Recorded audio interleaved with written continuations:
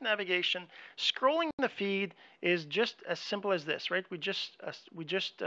If we swipe down, it'll refresh just like you saw.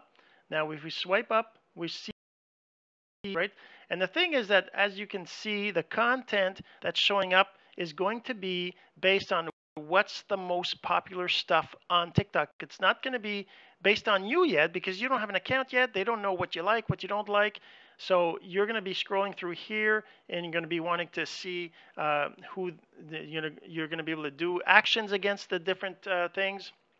And that's basically the scrolling. You can right swipe to see the person's profile, and that's all. It's up and down. The other thing is, we're not gonna.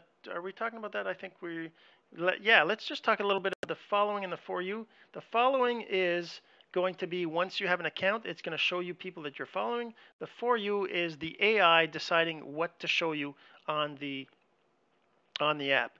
And yeah, basically that's the scrolling of the feed.